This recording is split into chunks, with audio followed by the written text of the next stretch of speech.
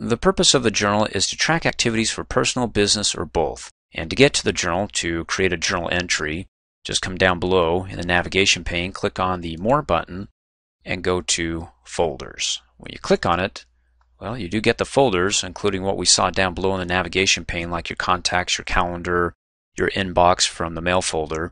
Also, the journal. Go ahead and click on that.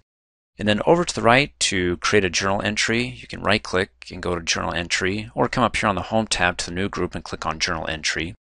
When I come down below, click on Journal Entry, and some of this is going to be subjective. I mean, it's your journal, whatever you want to type in, but it does have some fields that will help when it comes to identifying or helping you label your journal. So first of all, as a subject, we could say, well, it's a ghost investigation. And then down below, what's the entry type? Is this a phone call that we got? Or actually it was an email message that Carrie sent to me about this. So let's go up here. Was it a conversation? Is the entry about a document? Well, it's an email message. Then the company, type in the name of the company if it has anything to do with the company that you want to keep track of. And then the entry time is, there's the date, there's the time. If you need to update that, maybe it's about the time when you got the email message a week ago, that you want to go ahead and start including this, that you want to mark it off from that date and that time. Go ahead and click on that. Come up here. You can change the time. Maybe it's 04.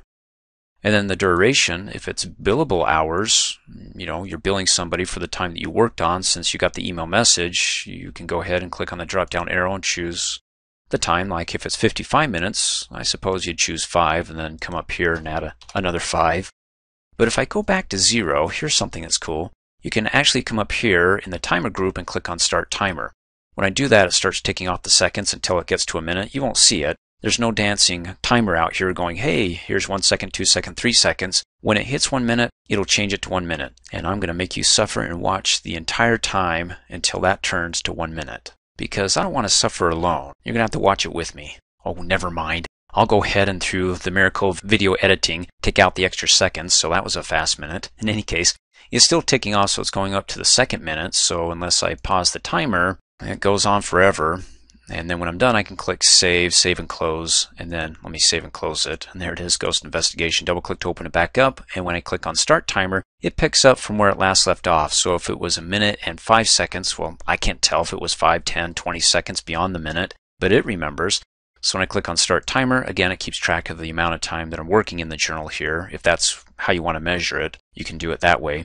But if I come over here and I pause the timer and I say, no, I want to change it, and I go to 30 minutes, it resets it. So when I click on Start Timer, it goes from 30 minutes to 30 minutes and 1 second, 2 seconds, 3 seconds. That's the benchmark. That's where it starts.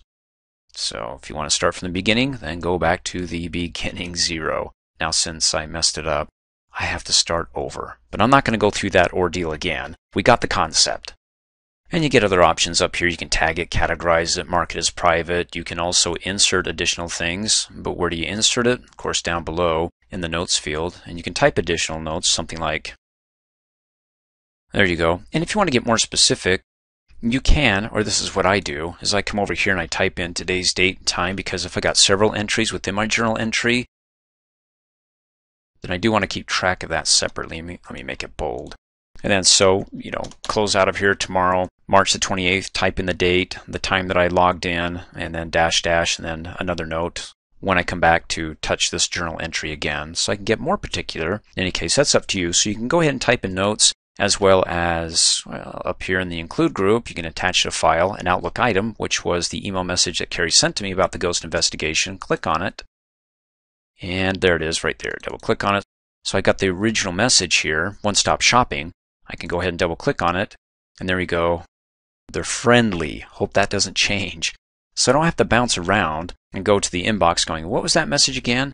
I can insert that as an Outlook item here. Also attach files, documents. Let me close out of there. Business cards. So if I need to call Carrie, oh, there she is. Let me go ahead and click off the email message, hit enter, and then the business card to Carrie. So there we go. Need to give her a call. What's her phone number again? Or maybe she's got an alternate number because she's not picking up on her mobile. You can go ahead and double click. Again, it's great because once you insert it, you don't have to leave here.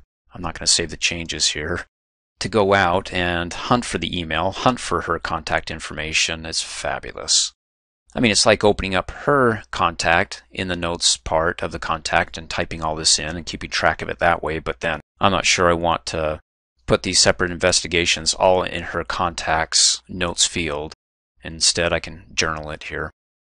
And then you can come up here, illustrations, or you can do fancy pictures. Let me click off that, hit enter. Pretty much what we've done in earlier training videos, like in a contact, it's the same thing here as far as the steps go. I mean, you can do online pictures and say, hey, okay, I gotta search Bing. Let's type in happy ghost, hit enter. Oh, great. Let me type it in again. Happy ghost, hit enter.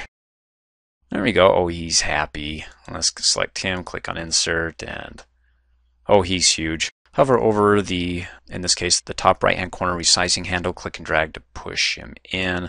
Oh, now we're rotating him. He's now smiling the other way. Now he's flipping back. I gotta make sure I do this right here. There we go. You can do it that way, or as we talked about in earlier training videos, the point being is that you can go ahead and enter specific details about your journal, including pictures, email messages, other Outlook items, contacts, even tasks. You can insert that as well, categorize it, and then when you're done, go ahead and click Save and Close. And it's right there. Now if you can't find it because, well, let me scroll over here, and you're looking for a specific journal entry, it is logged by date, so you just can go to today's date here. But you can come up here and click Search and do Ghost. Hey, there it is, and it actually changes view. It goes from, well, let me come up here and show you. Click on the View tab and close out of here. It goes from the timeline view to the entry list, and it specifically pulls in, well, I only have one entry, that one entry, so if I go to the entry list, there you go. It's all stacked here, and it's sorted by the start date. And if I went to the phone calls, well, it's not a phone call, it's an email message, so that's not going to show last 7 days. Let's go back to the timeline. Whoops. Okay, we want to go back to the timeline. There we go. We just had to give it a nudge. And then, of course, you can right-click on it if you want to delete it, do some other quick options like to categorize it or to change categories, forward it on to somebody, quick print, copy, and open it up. And you can also delete it here as well, forward it there. Thanks for watching. Hey, as a quick reminder, if you like my video, please give it a thumbs up. You can also click on me and subscribe to my channel to get notified of the latest videos. And for great specials on my products, please see the description below this video.